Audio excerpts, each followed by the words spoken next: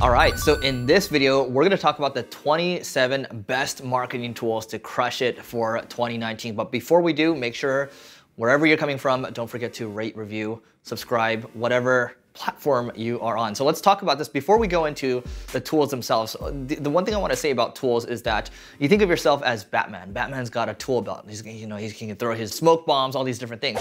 But it doesn't matter what kind of tools you have in a tool belt if you don't know how to use them. So I might name 27 different tools in here, but maybe you only need one. Maybe one you're equipped to use with. Don't think that you need to add 27 things to your tool belt, because one of the big mistakes I made with my career early was saying, I want to check out this tool, let's check out this tool, let's check out this tool. Nowadays, I get tools for free, so yes, there's still that level of overwhelm, but it's not like I'm going out there and trying to pay for all these new tools all the time. So find one that resonates the most with you first and then go with it. Because let's say a tool like Ahrefs, there's so many different things within that tool, like 50 other tools within the tool. So then if you add like 50 tools times 50, like you're gonna be in a world of hurt. Focus on what you think you can actually use and actually get the most value from, and then you can think about adding other tools, all right? So without further ado, let's check out the first one.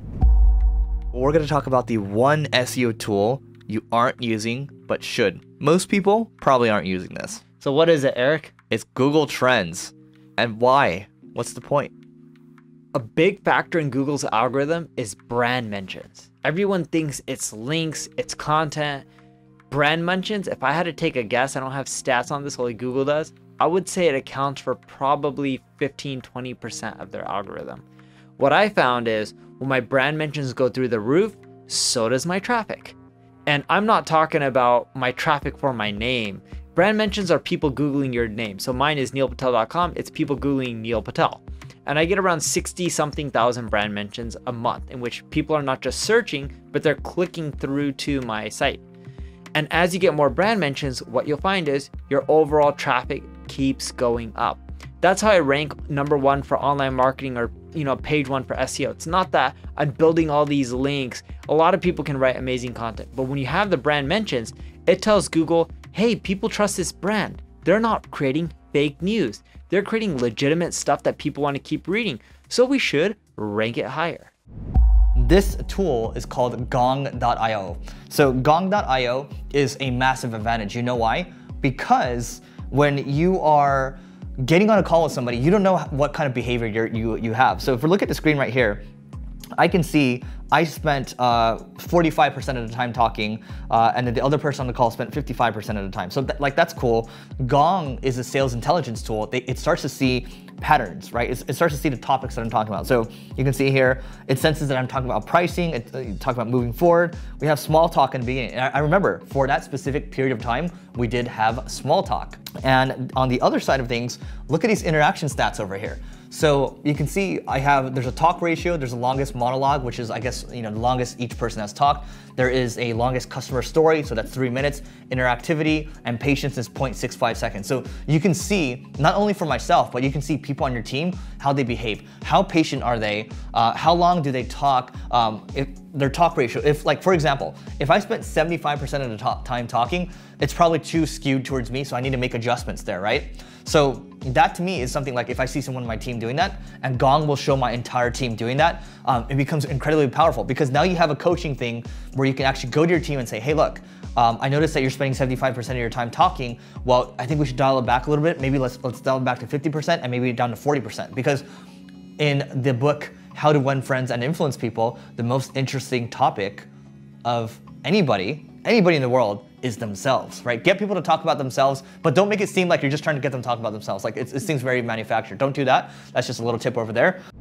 SurveyMonkey, as marketers, stop making decisions based off of your gut, get feedback. Analytics, like Google Analytics, is quantitative, in which it gives you numbers and you can analyze that data to make decisions. But there's this whole other set of data called qualitative data. That's where people are giving you feedback. You're not going to get that feedback for an internet company unless you ask for it. So ask for it through surveys, and you can use SurveyMonkey. It's really affordable. They also have a free plan, and you can get tons of insights using SurveyMonkey. It's free, it's cool if you're an SEO. It's Google Search Console. So let's take a look at my screen right here. So with Google Search Console, there's a lot of different options. It can show me issues I have with my index or crawl issues perhaps, and also looking at the search analytics section, which shows me how certain pages are doing, how I'm ranking for certain keywords, and it can also show me the sitemap that I have. Are there any issues with my sitemap? It's just easy, right? It's very complementary to Google Analytics if you have Google Analytics, and I'm assuming most of you do. That way you're able to look across the board how you're doing on the analytics front and also from a search perspective too. And the cool thing is you can actually sync those two together and you can get more benefit when you have GA and Google Search Console connected together. iZooto, I-Z-O-O-T-O, I believe that's how you spell it. And what iZooto is, it'll help you take all the people that, let's say, went to your product pages on your e-commerce site or your checkout page, they don't fully buy, it gets them through push notification to subscribe to your website. And then what you can do is it segments out your list. You can send those people specific offers, specific ways to get them through push. It'll get them back and it'll try to get them to convert or add that product to their cart, or maybe even showcase another product that's similar. And the beautiful part about this is even for the people that buy on your site, by getting them to subscribe through a push using tools like iZooto, what you can do is when you have the holiday specials like Christmas or Thanksgiving or whatever it may be, you can again get people back to your site for the sales and the promos, and then boom, you'll notice an uptick in revenue. Supermetrics is top of mind for me because we're putting together some reports for our all hands meeting today at the agency, and basically it makes some very powerful reports, and they have templates too, because lazy guys like me, I just like using templates that make you look really smart, and it's perfect. Like if you're the client services business, you can show your clients as well. If you do an agency like Neil and I, you can show your clients out. So I like using Supermetrics. It makes it easy also to report on our content efforts as well, our SEO efforts, a lot of different stuff you typically wouldn't see just trying to dig through Google Analytics. It's all out there. It makes it easy. Ahrefs. Ahrefs has a lot of features. The one I specifically like or favor the most out of all their features in their toolset is a link intersect. Link building is getting harder and harder. Take 3 of your competitors, put them in there, then put your URL in there because it'll have a box for your URL. It'll show you all the sites that link to your competitors that don't link to you. If you know that someone links to multiple of your competitors, there's a higher chance when you message them, they're also going to link to you.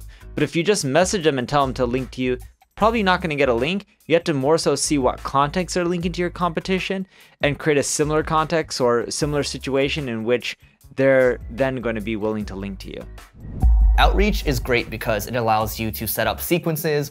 It allows you to automatically follow up with people through email. You can set tasks for yourself. Basically what you need to do, you got to find a bunch of emails out there, load them into Outreach, make sure you scrub the list, and then Outreach is going to help you on an automated basis send out emails, and it's going to help you basically throttle the emails too, so you're not sending too many emails out per day, so you're not going to get filtered.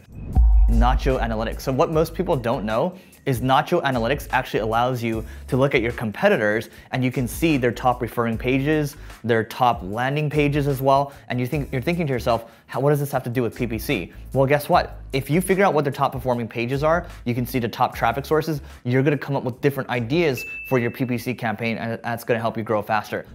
Profit well, that helps you maximize, or not even maximize, it helps you find out what your lifetime value of your customer is. I know a lot of you guys aren't in software, but I'm a big believer that you need to know the lifetime value of your customer because some of them keep coming back, they purchase again, there's upsells, there's downsells. The reason I like knowing this number, I'm not saying you should do everything to optimize it or maximize it because I know as marketers, a lot of us aren't necessarily the best at the conversion angle, but there's one simple trick.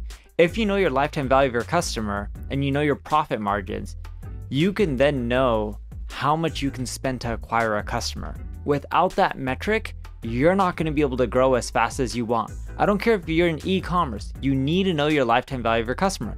Amazon knows it. When you go to Amazon and you buy, they know how many more times you're going to come back and buy, and that's why they have things like Prime shipping where you can get it in 2 days. It's all about optimizing for how much money you're going to make in the long run, not the short run. AdBeat. AdBeat allows you to look at your competitors' ads. So you can see what video ads are running, what display ads are running, how their ads are trending over time, how much they're spending over time. I wouldn't say the spend is the big deal, it's the trend of the money. If all of a sudden they just go flat, that just means they stop spending, right? The trend lines for the most part with these tools are fairly accurate. I would say though, in terms of the dollar amount, it's not that accurate, okay? The good thing about AdBeat too is it's gonna show you so much more competitive information, and you can make it into a slide and make it really impressive if you have clients. What I like about LinkedIn Sales Navigator is, well, LinkedIn has a lot of data out there, and now it gives you the ability to see companies that are using certain technologies. So if a site is using HubSpot, for example, which is a CRM, or they're using Marketo, for example, I can find those people, or I can find certain titles, I can find certain company sizes as well in terms of employee size and second degree connections, people in groups and things like that. I like LinkedIn Sales Navigator for that purpose. BuzzSumo allows you to basically pick a good topic and pick a topic that's trending well. So if I go here to my screen, I'm logged into BuzzSumo right here. Let's say I want to write something about content marketing. So I type in content marketing right here. Okay, I can see the most popular topics, what's working well, what's been shared the most, what's been linked to the most. Also at the same time, I can look at the trending topics as well. So I can look at trending topics, I can dive into a topic too, see who's doing the best there, and then also have a bunch of other options, but we're not gonna go into those because we're just talking about content here. Balance Exchange, it's the most complex tool/service that I've seen for e-commerce. They can do cool stuff like if someone goes and adds stuff to their cart on their iPhone, they're not logged into your e-commerce site, they're just a random user, then they hop onto their desktop computer, they can automatically add those items back to the cart even if the user was never signed in. They can do some really cool and amazing stuff to improve the experience. Again, it's not a cheap tool. Companies like JetBlue use it. It's super expensive. It's typically somewhere in the 6 figures, but it really helps boost your conversions. Loom, that's L-O-O-M, it's useloom.com, I think, or yeah, I think it's .com. But Loom is actually adding brand new features. So what they allow you to do is you can record screencasts on the fly. There's like a little Chrome extension I'm looking at right now. So you can do screencasts, it can show your video as well. So as we all know, video is a lot more personal. So let's say you are a marketer, you're trying to show someone on your team something, you can do that. The new version that's coming out, let's say you're coming from a sales perspective as well. You are able to add call to actions at the end of the video, and you can also draw on the screen as you're doing screencasts, so it becomes a lot more interactive. So just think about all the possibilities when it's very easy for you to create a video on the fly instead of writing out a really long email. And I just know that, you know, when you are able to show your face, it just makes things a lot more personal and people are able to build that connection with you. So Loom is something that will definitely help you kick butt, not only from a marketing perspective, but from a sales perspective. ClickFlow. So this is Eric's tool. I know a lot of you guys haven't used it yet. I like it because you can just A/B test your title tags and figure out how to get the maximum amount of search traffic. And that's really important because these days, search just isn't about, hey, how many links are you building or what's your on-page SEO? It's really simple. Google wants to show the best results at the top. If people do a search and most people click on the second listing instead of the first one, they're gonna eventually shift the second one above the first listing. And what ClickFlow will allow you to do is A/B test your title tag, so that way you can get the maximum amount of search rankings without trying to improve your on-page SEO or improve, you know, how many links are coming to your page or site in total. Wicked Reports is awesome because it allows you from a multi-touch attribution standpoint, and you don't have to pay an arm and a leg. This is good for small businesses that are starting out. You can see how people are behaving in your campaigns. Are they going to Facebook and then Google, and then are they doing something else? Or you can see, let's say someone visits your site, maybe they don't buy till 6 months later, but you can see the true 6-month ROI of a client after a period of time, or a customer, I should say. So this is good for e-commerce. This is good for, let's say, software as well, where you can kind of track it, and where you're not just saying, oh, what's the ROI after 7 days, or what's the ROI after 30 days? You want to know after 6 months what the true ROI is. Zapier.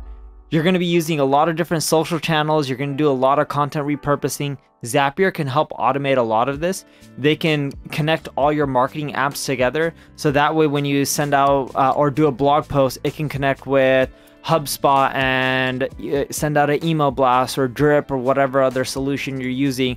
Or when you get a new lead into HubSpot, you know, you can end up using Zapier and passing that information over into one of your other tools like Salesforce or whatever it may be. But it helps connect everything together. So that way your marketing team doesn't have to build technology to start making all these tools and apps work friendly with each other. Skubana, you know, this might sound complex, right? For those of you just getting started with e-commerce, but it is ERP software. It's inventory management. Like, what is all this stuff, right? So in the world of e-commerce, it can get really crazy really fast, which is why maybe Neil and I don't do e-commerce that much, because it's like, yeah, you got to manage this inventory here, you got to manage like all this logistics, all these different tools, all these different integrations. Like, how do you get everything to play together, right? So what Skubana does, and I like this word because I come from a gaming background, they call it God mode for e-commerce, right? You're basically able to plug everything together. You have one kind of system that you're able to use, and it's not going to cost you an arm and a leg. I was talking to some people, and they were saying, like, you know, other systems, they'll take a percentage of your revenue. Skubana's revenue model is not like that. So check it out. It's Skubana, Skubana. SEMrush is a competitor to Ahrefs, but I like it because sometimes when it comes to a keyword perspective and how a site is doing, sometimes I like how SEMrush is laid out more, and I like cross-referencing the two tools. I had the luxury of being able to look at both of these, and you can see when I type in content marketing, for example, with SEMrush, we can see the top results. Ahrefs can do this as well, but they also have some other tools in here like content template. They have an SEO audit template that we use to collect leads on our website, and you can see the trends over time for a certain keyword as well, and also related keywords. So I like the way the user experience on SEMrush, I would say, is a little better than Ahrefs, and again, I like cross-referencing the two. AAMTell. So what this is push notifications. You guys all see them in your browsers. This allows you to get traffic back to your website. There's also a free version which I have called Subscribers. If you're a blogger, that works really well. But the reason I'm mentioning AAMTell, the segmentation is really amazing. So let's say you have someone who goes to your checkout page, but they don't go to your thank you page. Doesn't matter if you're selling info, SaaS, products like e-commerce. If someone doesn't go to your checkout page, if they don't go to your thank you page, you know they haven't purchased. You can set things up in AAMTell where for those users, you can send them notifications to try to get them back to your site and convert them, whether it's coupon codes or offers. You can do the same thing, let's say, for offering upsells. So someone buys from you, they go to your thank you page, but they don't take the upsell. You can then easily target that just individual person and then present them with a different upsell or a downsell through push notifications. Grammarly helps you check mistakes and avoid plagiarism. I actually had the Grammarly, one of the co-founders, on the Growth Everywhere podcast recently, and they are doing really well. I mean, they've raised over $100 million, and this is a couple years deep into the business, so they're doing really, really well. Ever webinar video is really hot, as Eric and I have mentioned over the last year or two, but it's getting hotter and hotter. You're gonna see more of it in 2019. There's so many players in the space. There's so many competitors. It's hard to stand out. The one thing you can do to stand out is build a relationship. Webinars are a great way, and I know it takes too much time to create webinars, so I'm telling you to do evergreen webinars. And what Ever webinar allows you to do is record a webinar once and continue to play it over and over again, and it somewhat seems live. You can even have people man your chat in real time, so part of it is going to be fully live. But you should check this out. It's a great way to boost your conversion numbers and revenue while building an amazing relationship with your audience. I really like Front because it is basically collaborative email inboxes. So if I saw Neil, and if I got an email and then I wanted to delegate it over to Neil, I can actually assign that one email, even though it's in my personal inbox. I can assign it to Neil. It becomes available to Neil, and then we can also chat about it and collaborate on that email. So I also think it's really good because the CRM we use is Base. It syncs with Base, and Base doesn't have like a native kind of Gmail integration. So it just makes our life a lot easier, makes us move a lot faster from a marketing, also from a sales perspective as well. So you think about support, you think about sales, you think about marketing, it all moves much faster because a lot of us kind of live in our email inboxes, and Front makes it a lot easier. The next tool I have for you is SpyFu. It's not as popular as SEMrush and Ahrefs, but it still has a lot of good data, and it's a lot cheaper than SEMrush or Ahrefs, and you can get very similar results. Not as good, but still good enough where, you know, it'll be like 90+% of what you need.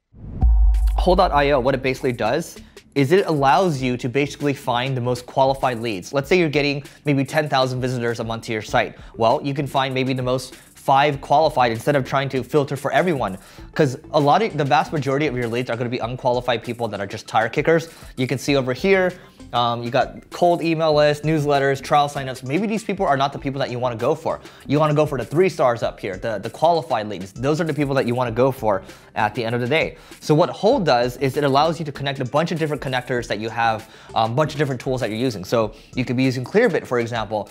You could be using Salesforce. You could be using HubSpot. Look, I'm giving you all this technical jargon right now, but the idea is that we're using so much different software nowadays that you want to connect everything together and make this kind of one single source of truth. That way, you're able to do cool things like get your sales reps to focus on the most high value targets, right? So if we look at the screen over here, if it's a good fit trial, it's a good trial conversion, you have your sales rep jump on it. Now, if it's a medium fit trial sign up where it's like a trial conversion, stick them on automated nurture sequence. But not every lead should be treated the same. You should prioritize accordingly. You prioritize your time by watching videos like this because you know you're going to grow. You want cutting edge sales strategies, right? So here's another cool thing it can do. If we're looking at the screen, we can see that we can basically target anybody that's reached out as a lead on our site. Maybe they came through as a chat lead, maybe they came through HubSpot, maybe they came through Salesforce, and then we can layer on some segments, we can layer on some attributes. So we can say, okay, anybody that's reached out as a lead, and then if they have more than 50 employees, okay, great, we'll use Clearbit to tell us that, or we'll use Datanyze to show us if their revenues are greater than $5 million. So these are all these connectors, they're telling you all these different things, so now you can segment them out, and then you can reach out to them accordingly. Clearbit. You're messaging a lot of people, but do you really know who they are? Yes, you can go do a LinkedIn search and try to figure out their job title and take the time to do that. Or you can just use Clearbit, and it connects with a lot of the tools you're already using. For example, if you're using Drift for chat, Clearbit will tell you, once they give you the email, who they are, their job title, what they do, and this will be like, oh, cool. I should spend more time with this lead because they're a potential customer and this is the decision maker. Or, hey, you know what? Based off the data I'm getting for Clearbit, this person really isn't qualified, because a lot of the leads that you'll get from a marketing perspective, people rely on things like budget or how much money they have to spend or how big their company is. And Clearbit will help you verify all of this in an automated way, so that way you're not wasting time on the wrong leads. All right, so hope you enjoyed that. Let me know in the comments which tool you think I missed or which one you plan to use. And also, whatever platform you are on, don't forget to rate, review, subscribe to this channel. It helps us grow. And we'll see you tomorrow.